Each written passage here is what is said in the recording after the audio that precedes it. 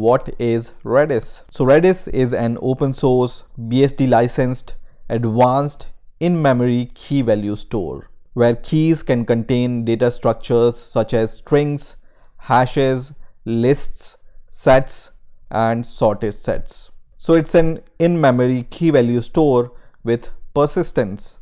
That means Redis can be used as a database or a caching layer or a message broker.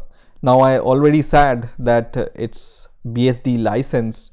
That means it's open source. Now Redis is written in C and it's NoSQL database. Now what is NoSQL? NoSQL is an informal, loosely defined term for non-relational structured data storage systems like MongoDB, Memcached, CouchDB, or Cassandra. So following in the footsteps of other NoSQL databases such as Cassandra, CouchDB, or MongoDB, Redis allows the user to store vast amount of data without the limits of relational databases. So in NoSQL databases, data can be stored in non-relational way. Now what does the name Redis mean?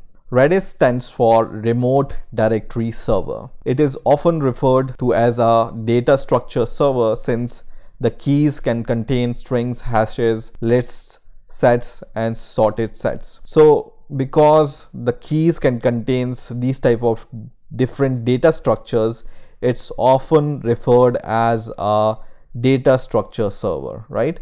So the name comes from Remote Directory Server. Now what is Redis used for?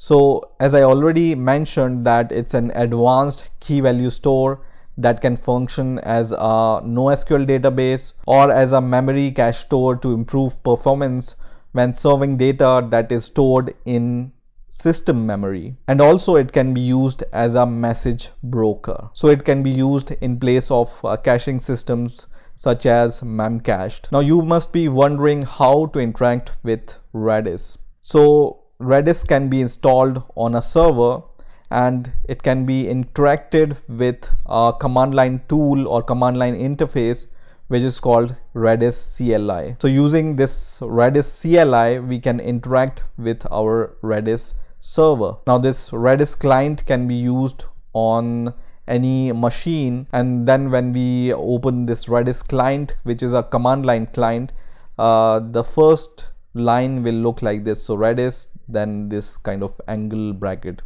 This we will see in the coming videos, how to install Redis and how we can use Redis. Now let's talk about some of the history about Redis. So in early 2009, a developer called Salvatore Sanfilippo, he was an Italian developer by the way, started the Redis project. At that time, he was working on a real-time web analytics solution and found that MySQL could not provide the necessary performance. So in June 2009, Redis was deployed in production for a website called log.com, which was a real-time web analytics website. Then in March 2010, a company called VMware hired Sanfilippo to work full-time on Redis, although Redis remains as BSD licensed. Subsequently, VMware hired some of the other developers who also contributed majorly to assist on the project. So this was a brief introduction about Redis. So stay tuned and please rate, comment, subscribe, and bye for now.